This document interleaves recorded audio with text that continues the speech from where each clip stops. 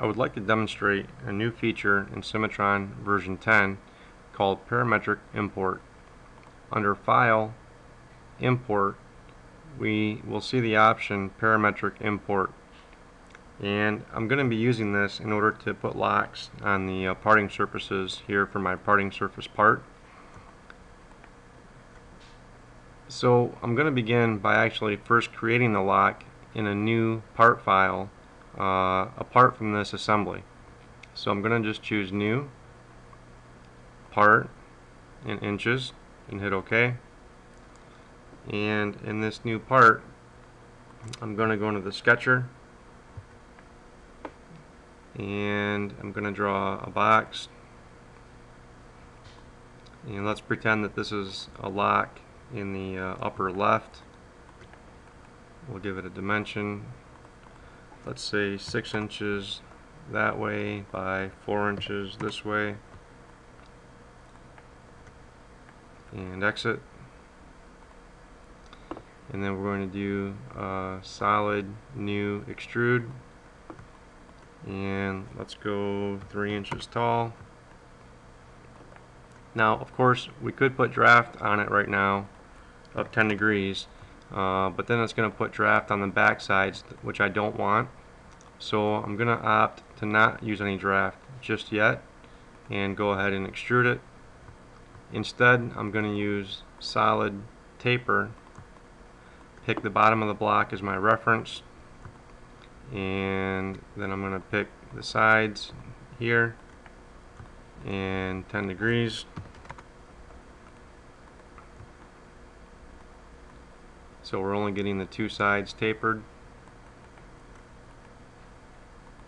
Okay, next we're going to put some rounds on. Let's go with 1 inch round here in this corner and 3/8 of an inch here. Alright, and now we're going to double click on the lock itself and we're going to assign some key dimensions.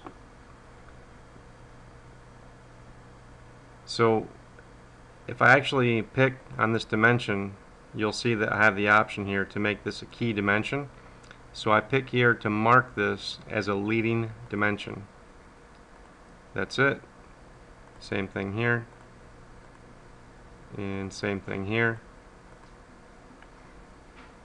And I'm going to click on the round, make this one a leading dimension as well, and also this round a leading dimension as well. We could change the angle also, but chances are 10 degrees will be pretty common, so I don't think I'm going to bother changing that. So for all the ones that I marked leading dimension, they're going to show up here when I choose Edit Leading Dimensions. And we'll take the time to rename these. So this one is going to be the, well, let's call it vertical corner round.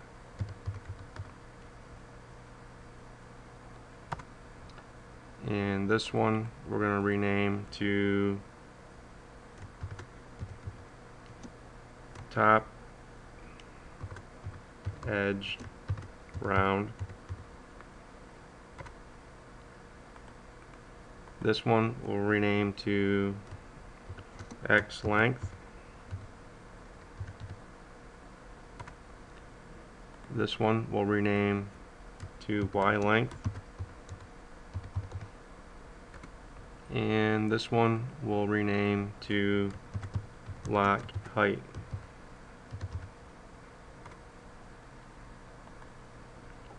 Okay, we'll go to isometric view and save it. And we're going to change this one to be upper left lock. And it would make sense for us to save this not in the working directory where the mold design is being done, but rather in our own catalog directory where we can access this lock for future jobs. So I'm going to put mine here under my personal catalog, and again I'm just going to call it upper left block. Save. Alright, now we can rotate this around 180 to become the lower right, but I want to create a copy of it and make an upper right so that between the two we can rotate them 180 degrees and get all four corners. So let's choose Save As, and we'll call this upper right lock.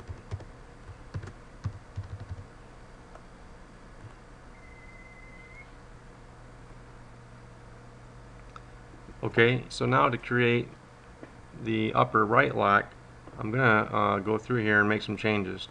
First, I'm going to edit the sketch.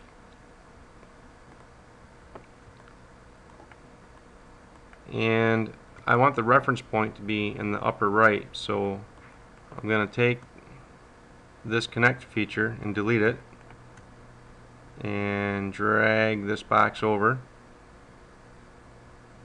to this side. We're going to need a new tie down to this constraint for this corner at the UCS. So I right click and choose Add Constraint. I pick here and there and call it Coincident and exit. Then we're going to edit the taper, and we're going to go back to step 2 over here in the feature guide, and now it's not this wall but rather this wall, and say OK. We're going to change the round so it's not this wall, or sorry, this edge, but rather this edge, and we change this round to go across here. Okay, so now we've got the upper right lock, and actually because we took the time to redo these steps, probably all of these things are still okay. They're still leading dimensions, they're still tied correctly to the leading dimensions here, so we should be good on all of that. So we just hit save and then close, and now we're ready to bring these in. So the way that the parametric import works is that you have to be in a part file in order to use it. You don't add it at the assembly level, you add it at the part file level. So I'm going to choose File, Import, Parametric. We're going to take the upper left, and there's a few different ways that we can place it. We're going to choose by plane and points. So I pick the plane,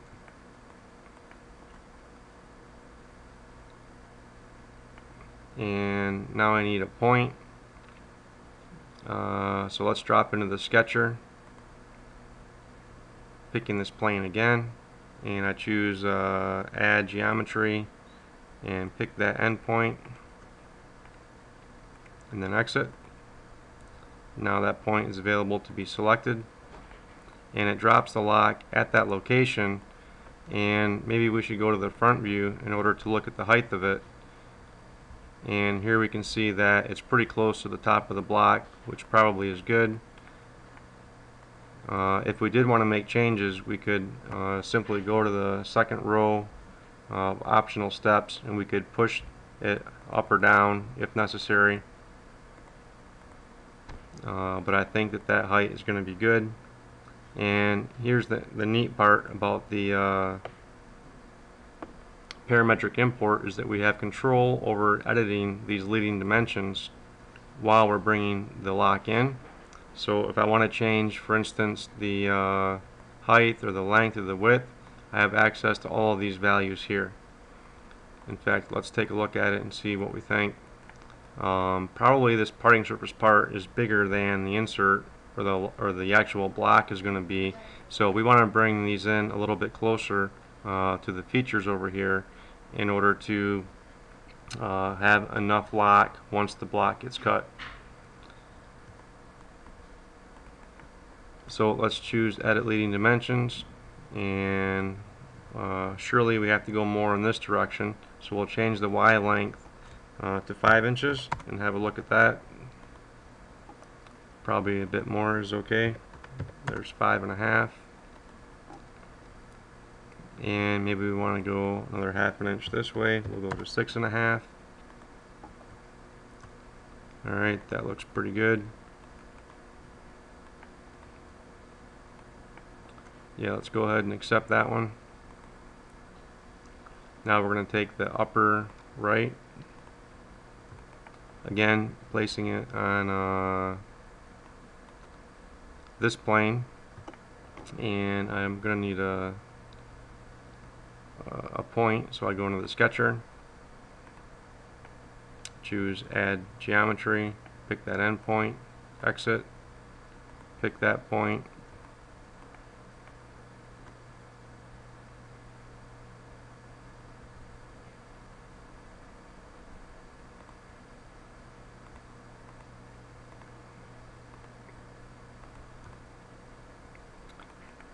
and let's look at changing the size of this one.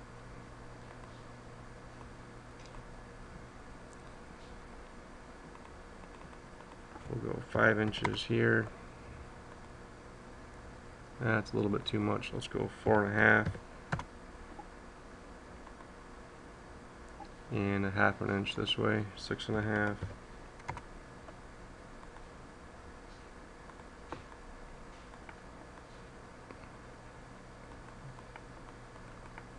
Okay, good.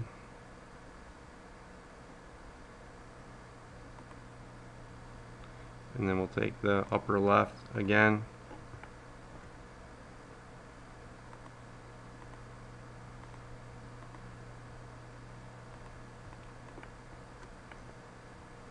and go into the sketcher,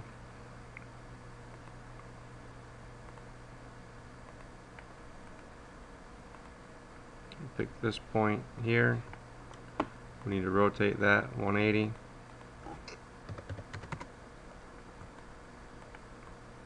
and we're going to change the size of it.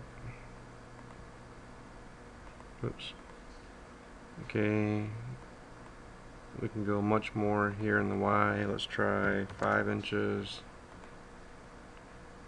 Let's go crazy. We'll go 6 inches, and we could probably add another inch this way, make it 7. Okay, that looks decent.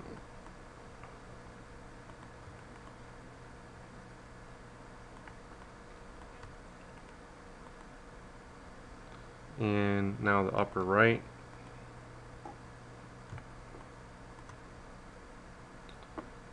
We need to go into the sketcher,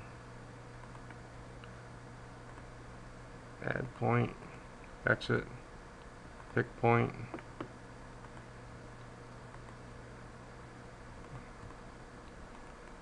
and this one's quite close, so we're going to have to back this one off. Let's do edit leading dimensions. We'll go like 5 inches this way.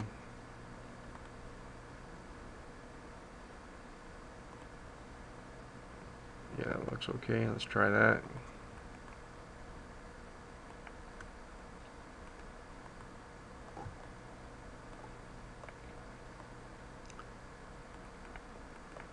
Alright, very good. Now we should be able to cut these.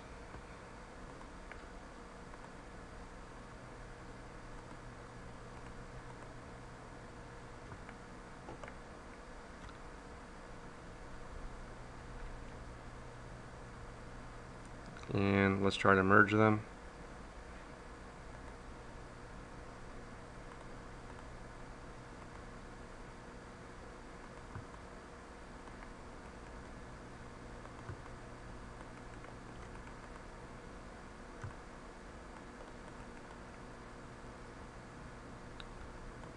Alright, cool. And then let's try to put some rounds on.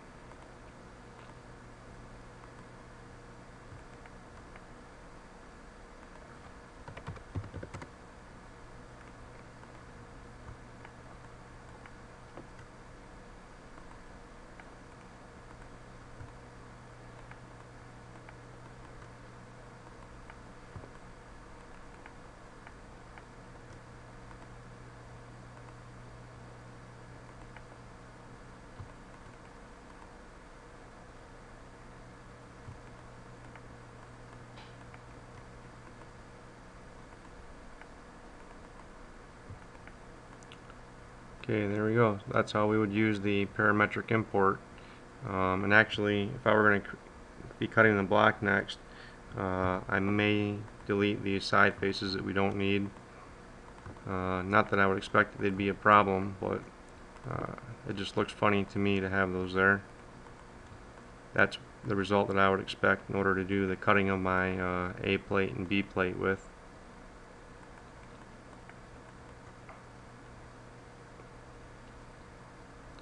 Thanks for watching. Hope it was helpful.